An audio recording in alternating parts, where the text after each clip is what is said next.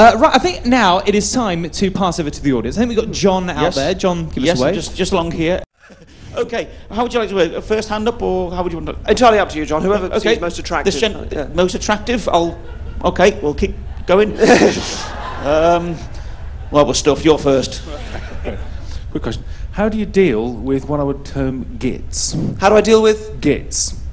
gits? Yeah. People like me who want to actually come along to your show, work out how you do it, and then actually trick you back and try and sort of mess up the trick. Oh, I see. How do you deal with people who, I mean, have all of your effects got a get out, and how do you cope with those kind of people like me? Well, to be honest, it doesn't really happen. I think they're not really sort of on stage. I think you have to be completely in control on stage, otherwise it's just not going to work anyway. So that doesn't quite arise. But I mean, there are certainly some things that it's important to me to get somebody up who's going to challenge me. So sometimes I'll look for the person that's kind of sat a bit like that and is clearly going to be tough, because not because it makes them tough on stage, because I can still. It just makes them kind of. It's that weird thing of if you ask someone to think of a letter of the alphabet and they're playing fairly, then there's a 1 in 26 chance of getting it right.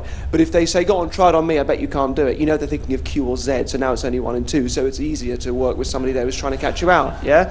So it's the same thing. So sometimes on stage, sometimes that kind of attitude of trying to catch you out can actually be very, very helpful, because it just makes people far more predictable. So I don't consider it a bad thing at all. It's just using whatever people bring you and making sure you get to where you want to go. Okay, 1 second. Okay, this gentleman just here on the end.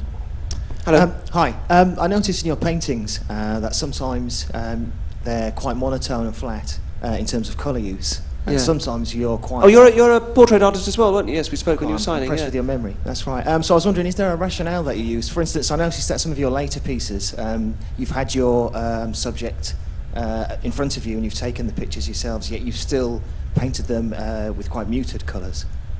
Yeah, well, I think it just depends on the subject. I think it's on the subject you're painting. I think some people lend themselves to kind of brighter colours. Some people, just done one of a pianist called James Rhodes, who always wears black and white, got sort of dark hair, quite sort of pale face, and something like that would make sense to paint in a muted way. I think you just have to take it from the person you're painting. But yes, I take photographs myself, because having come from a tradition of painting celebs, I didn't have them. Weirdly, because I know a few now, but at the time I didn't, so I wasn't able to do it from life.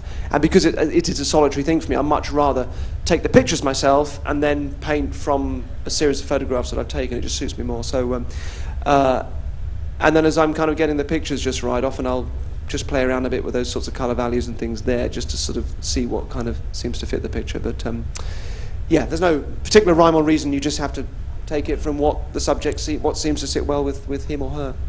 We found somebody attractive at last. Here we are. Oh, thank God. Hello. Hiya.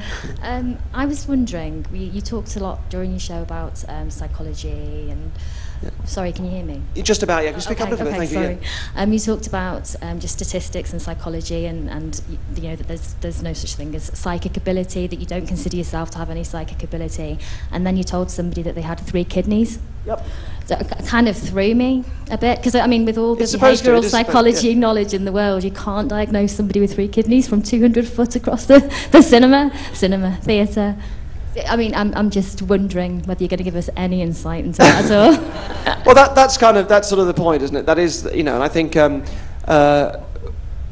I do when I say those things are very honest. I don't have psychic ability, and no one's playing along, and it's not Stooges and all the rest of it. But then you still have to try and create, it's trying to find a balance between creating the kind of the feeling of amazement or wonder, or what you're trying to do as your job as some sort of magician, but at the same point, just going, look, I'm not one of those people that will put you in touch with your dead relatives, and I'm not psychic, and if you can look at this and go, well, if he can do that and he's not psychic, then hopefully people might then look at the psychics that are doing things that often aren't as impressive.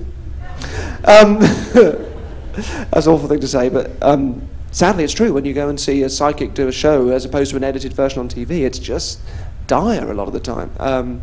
And no, well, maybe they don't have to be psychic as well. So, but yes, and also, that is something based on acts that used to happen in the back in the 30s, and it's but I suppose that's hopefully what I would want to leave somebody with, is them going, okay, it's possible to do that without any recourse to a supernatural technique.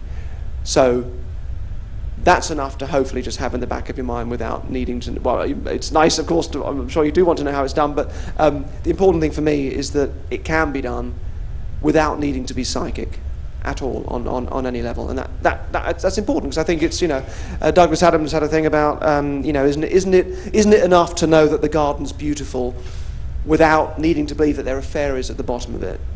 And I think that, in this world at the moment where we have all this sort of psychic stuff and people saying, yes, you've got to be open-minded, which means supposedly seems to be believing anything, I think it's enough sometimes. And I think to know that we as human beings can create things that, for me, the psychological explanation of why a psychic might work, why you might listen to a psychic tell you something and think, God, that's me they're talking about. The reason why that's happening is because you're making it fit, because we are pattern-finding animals. So when they say things that are actually a little bit general or very specific, but you'll find somewhere where you can make it fit, the fact you do that, the fact we do that as human beings and make those things fit, or the fact that a magician can stand on stage and do something that fools you into thinking that something supernatural must be happening, those are all human processes, and to me that's always going to be much more beautiful and resonant than the psychic explanation, because it says something about us as human beings, and to me that's always has to be the more fascinating explanation, because it's the real one.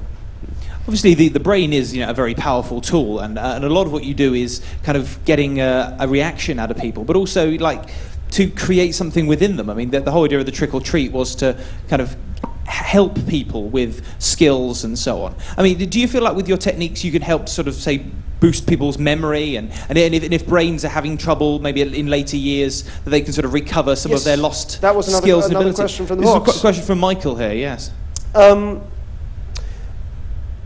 Yes and no.